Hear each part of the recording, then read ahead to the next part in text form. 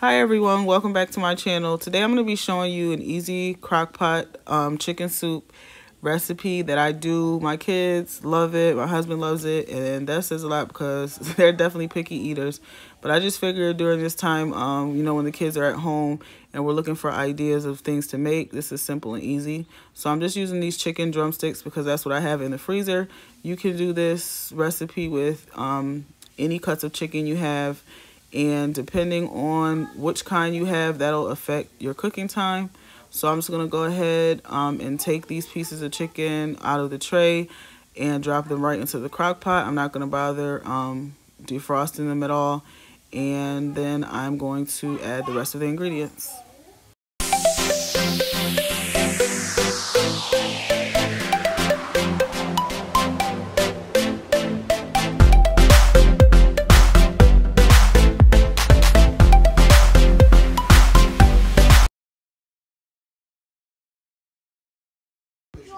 So now I'm going to be adding the veggies. I'm using carrots. I put a lot of carrots in because the kids really like them.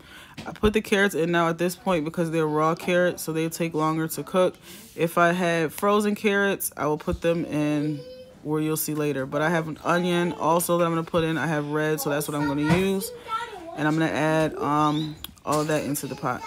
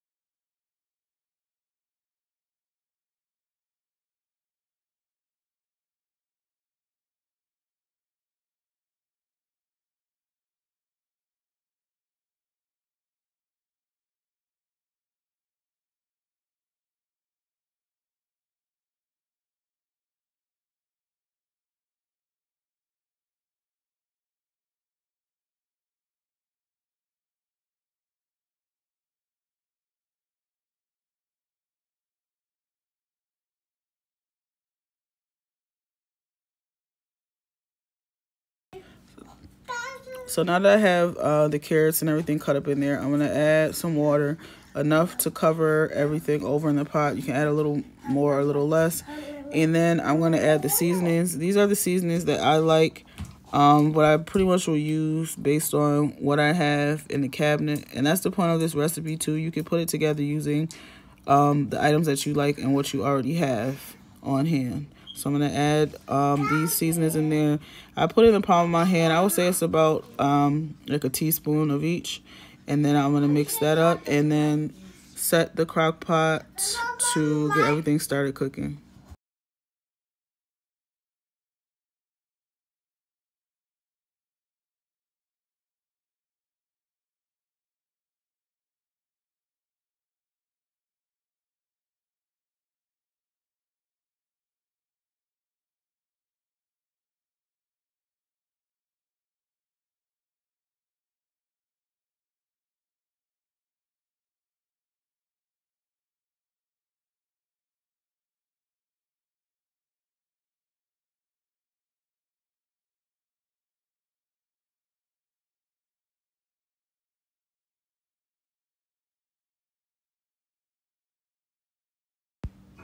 So now you have everything in there. You just want to set it to high depending on how late in the day you put it on. Normally if I start earlier, I put it on low.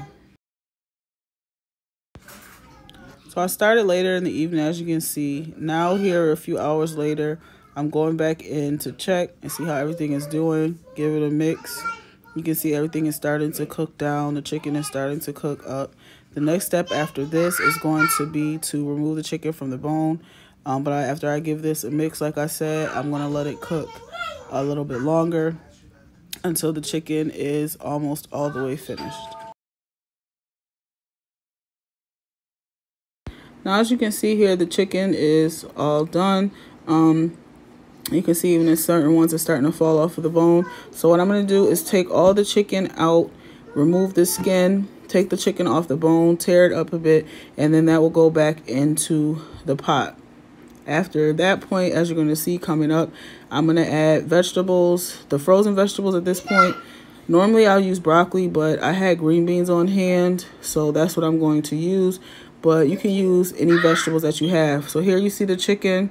Like I said, it's ready to go back into the pot. That purple hue is from my grow light on my houseplants, in case you were wondering. There are the green beans that I have. I'm going to go ahead and toss those in there. And at this point, everything is done. As you know, frozen green beans don't take much to be ready to go. So I'm just going to mix those in there, put the top back on, and put the crock pot on to warm, and basically leave it on warm until the kids are ready to eat. And at that point, the green beans will be perfect.